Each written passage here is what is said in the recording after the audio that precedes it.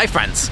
Today we're out at West Seattle and the plan is to kayak to Blake Island, which is a state park that's an island, and it's only accessible by boat. That's the only way to get there, so we're unloading some kayaks and getting ready to go.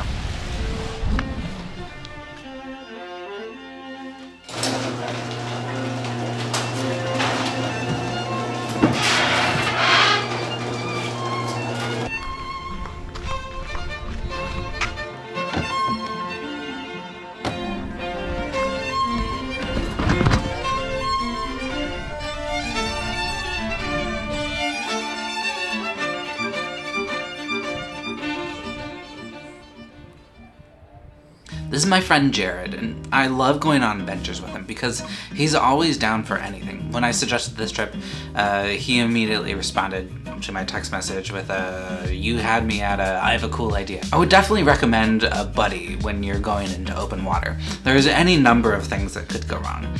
Jared's really scared of a whale eating us, probably because I showed him a video of a whale eating a kayaker a couple of weeks ago. That was my bad. You know, you could get hit in the head with a paddle, you could get knocked over by a wave, you could get run over by a boat. We are crossing shipping lanes on the Puget Sound, so there's a lot of things to kind of prepare for and just to make sure don't happen. Actually, let me show you the kayaks we're using. So these are the kayaks that I've had for a number of years. I think my mom bought these when I was like 10 years old. And they're nice. They're like river kayaks, I think. They're a little bit wider, a little bit shorter than a sea kayak, which should be nice because the sea kayak, I don't feel super comfortable taking that out without a ton of experience because it could tip. So this is gonna be a little bit more stable. We do have a little bit of storage here. This is all supposedly waterproof. We'll see how well it works. And the cabins are nice, a little bit of space beneath the seat. There's a little bit of lumbar support here. And plenty of space. It's a nice little kayak. So we'll see how it performs. Here's where we're going today. This is the broken chair from our Airbnb. We're heading out from Alki Beach. Here's Alki. We've got downtown Seattle over there. Bainbridge. Here's Vashon. And we're going to this little island called Blake Island. And then it's just a matter of kayaking across the sound.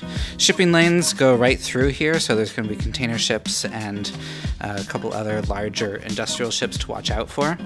But I think it should be okay. This is about 4 to 5 miles across, so we'll see how it goes. The hatch in the kayak is kind of small, and I have to fit a number of things. So, you know, safety first. We are wearing life jackets, and then I read online that you should use a radio when you're crossing shipping lanes. So this is a submersible, floatable, waterproof radio, and seems like it works. And then I've also got plenty of water, a RX bar, an apple, and I'm gonna make a peanut butter sandwich. I think a hat for the sun will be nice. And then I always like adventuring in my Chacos, so I'm packing those.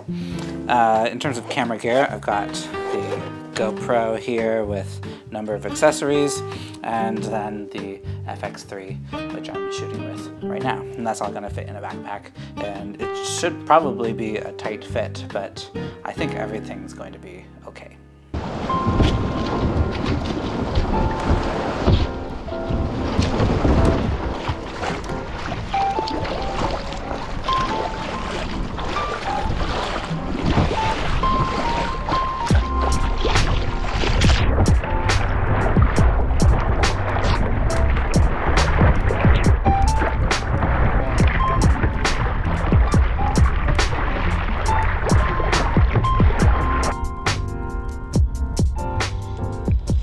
I'm definitely a little tired.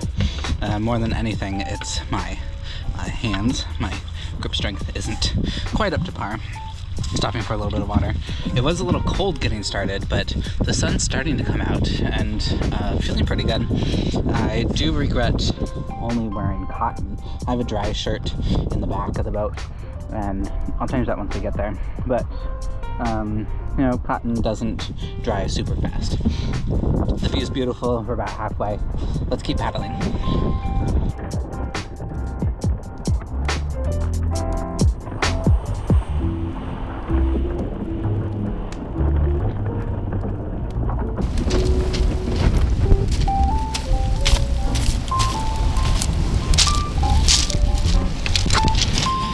We made it! That actually wasn't too bad. I don't know how long it took. How long did that take? Hour 26 minutes. And how far did we go? 3.9 miles. Hey, that's not bad. Nope. And it's beautiful here. We're gonna find a place for lunch and relax a little bit. It's very nice here. My sunglasses are all salted over and I can't see anything. But it's pretty developed. It's like picnic tables and places to camp. I'm a little tired, but actually not too bad.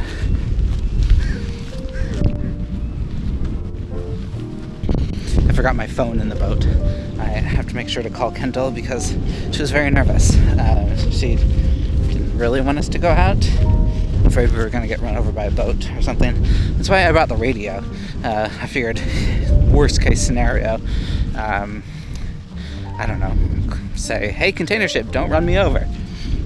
Maybe it would have worked, I don't know. But we didn't actually get close to any boats the whole time. We did cross the shipping lane on Puget Sound, and I read that you should bring a radio if you're doing that. So I did, and didn't need it. Where are you at? We're on the island. You made it already? Yeah, we made it. Oh, I'm surprised. That was pretty fast. Yeah, not bad. Less than 4 miles. Turkey.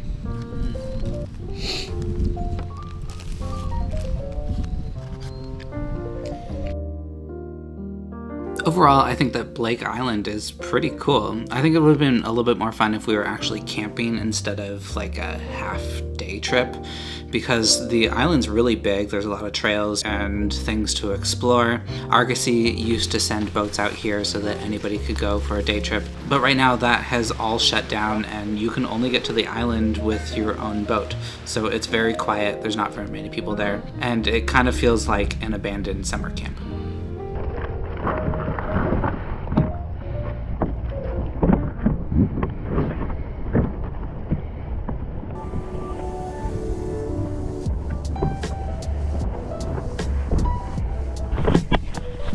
We're heading back now. Here's what the cabin looks like. We've got the paddles, life jacket.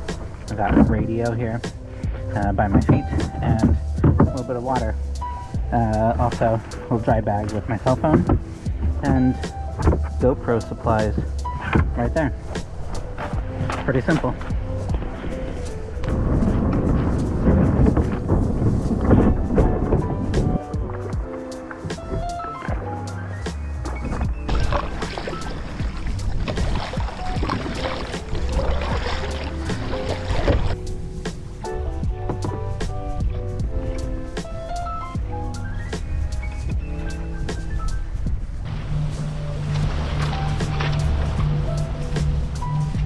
That was very tiring.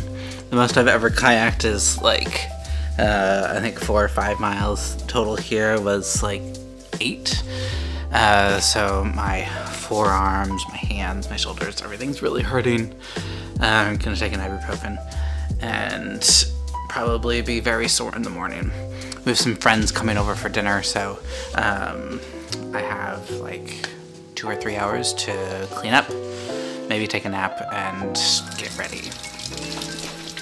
In terms of everything being waterproof, I was pretty lucky. The hatch performed very well, and my clothes and most of the camera gear stayed completely dry.